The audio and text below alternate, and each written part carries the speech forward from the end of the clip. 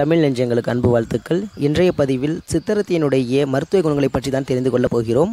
மூலிகைகளில் இஞ்சியைப் போலவே இருக்கக்கூடிய இந்த சித்தரத்தையானது இந்தியா மற்றும் கிழக்காசிய நாடுகளில் அதிகம் விளையக்கூடிய ஒரு மூலிகையாக இருக்கிறது. இதற்கு சீன இஞ்சி என்கிற ஒரு பெயரும் உண்டு. இனி இந்த சித்தரத்தினுடைய மருத்துவ குணங்களை பற்றி தெரிந்து கொள்ளலாம். நுரையீரலை பாதித்து சுவாசிக்கும் போது மிகுந்த சிரமத்தை ஏற்படுத்தக்கூடிய நோயாக ஆஸ்துமா நோய் இருக்கிறது.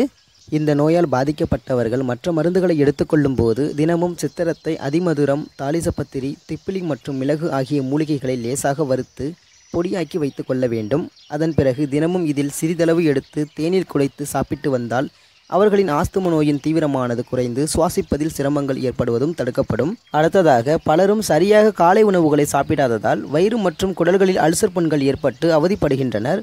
எனவே சித்தரத்தை பொடியை நீரில் போட்டு நன்கு கலக்கி இரவு முழுவதும் ஊற வைத்து காலையில் அரிசி கஞ்சியுடன் அந்நீரை சேர்த்து பருகி வருவதன் மூலமாக வயிறு மற்றும் குடல்களில் இருக்கக்கூடிய அல்சர் புண்களானது குணமாகும்.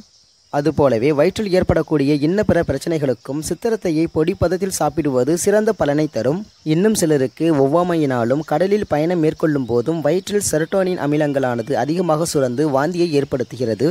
இது போன்ற பிரச்சனையை போக்குவதற்காக உலர்ந்த சித்தரத்தை துண்டு ஒன்றை எடுத்து வாயில் வைத்து சுவைக்க வேண்டும். இது போன்று சுவைப்பதன் மூலமாக நாக்கில் காரம் கலந்த விறுவிறுப்பு தன்மை ஏற்பட்டு சுரக்கக்கூடிய உமிழ்நீரை அப்படியே விழுங்கினால் குமட்டல் மற்றும் வாந்தி பாதிப்புகளானது நீங்கும். அடுத்ததாக, வாதம் என்பது உடலின் காற்றின் தன்மை அதிகரிப்பால் உடலின் அனைத்து பகுதிகளில் இருக்கக்கூடிய மூட்டு பகுதிகளில் வலி உண்டாவதோடு விரைப்புத்தன்மையும் ஏற்படும். எனவே சித்தரத்தை தூளை நீரில் கலந்து இரவு முழுவதும் ஊற வைத்து காலையில் பருகி வந்தால் மூட்டு வலிகள் நீங்கும். அது மட்டுமல்லாமல் உடலின் வாதத்தன்மை அதிகரிப்பையும் கட்டுக்குள் கொண்டு வரும்.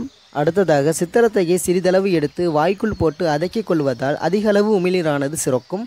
இந்த உமிழ்நீரானது சிறிது சிறிதாக தொண்டைக்குள் இறங்கி தொண்டையில் சளி தொல்லையால் ஏற்படக்கூடிய குரல் கரகரப்பை நீக்கும்.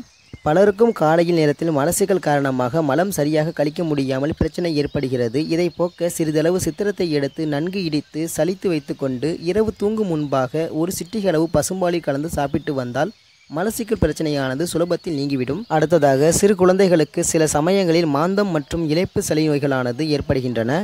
இதை போக்குவதற்காக சித்திரத்தை துண்டை விளக்கெண்ணெயில் தோய்த்து நெருப்பில் இட்டு கரியாக்கி கொள்ள வேண்டும். அதன் பிறகு அவற்றை தேனில் தேய்க்க உண்டாகக்கூடிய தேன் கலந்த தூளினை கைக்குழந்தைகளுக்கு நாக்கில் தடவி வருவதன் மூலமாக இந்த மாந்த நோய் மற்றும் சளி போன்றவை குணமாகும். அதுபோலவே சித்திரத்தையானது ஒரு சிறந்த கிருமி நாசினியாக செயல்படுகிறது. சித்தரத்தையானது அமிலத்தன்மை மிக்க ஒரு மூலிகை பொருளாகும்.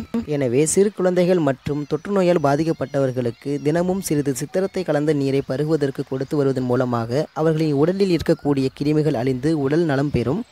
ஜுரம் என்பது பொதுவாக உடலின் சராசரியான வெப்பநிலை அதிகரிக்க செய்து உடலை பலவீனமாக்கி செயல்பட முடியாமல் செய்துவிடும் ஒரு நோயாகும். எனவே இதுபோன்று ஜுரம் ஏற்படக்கூடிய நேரங்களில் சித்தரத்தையை தூளாக்கி அத்துடன் அதே அளவு கற்கண்டு பொடியையும் சேர்த்து ஒன்றாக கலந்து வைத்து கொள்ள வேண்டும். எனவே இதுபோன்று ஜுரம் ஏற்படக்கூடிய நேரங்களில் சித்தரத்தையை தூளாக்கி அத்துடன் அதே அளவு கற்கண்டு பொடியையும் சேர்த்து ஒன்றாக கலந்து வைத்து கொண்டு அதில் ஒரு சிறிதளவு எடுத்து தினமும் பாலில் கலந்து பருகி வருவதன் மூலமாக எப்படிப்பட்ட ஜுரம் நோய்களும் நீங்கிவிடும். அடுத்ததாக, 1/4 டீஸ்பூன் அளவிற்கு சித்தரத்தை பொடியை தேனில் குழைத்து காலை மாலை என 3 நாட்கள் சாப்பிட்டால் நுரையீரலில் ஒட்டி கொண்டிருக்கக்கூடிய கோழை சளியானது நீங்கிவிடும். அதே போலவே சித்தரத்தையே சிறு சிறு துண்டுகளாக்கி அதில் 4-5 துண்டுகளை 2 டம்ளர் நீர் விட்டு 3 மணி நேரம் ஊற வைத்து அந்த ஊறல் கசாயத்தை சாப்பிட்டு வருவதன் மூலமாக இருமலானது நீங்கிவிடும். இதுவரை சித்தரத்தினுடைய மருத்துவ குணங்களை பற்றி தெரிந்து கொண்டோம். இந்த தகவல் உங்களுக்கு பயனுள்ளதாக இருந்தால் நீங்கள் விரும்பக்கூடிய நண்பர்களுக்கு பகிர்ந்து கொள்ளுங்கள். மேலும் நம்முடைய சேனலையும் சப்ஸ்கிரைப் செய்து கொள்ளுங்கள். நன்றி.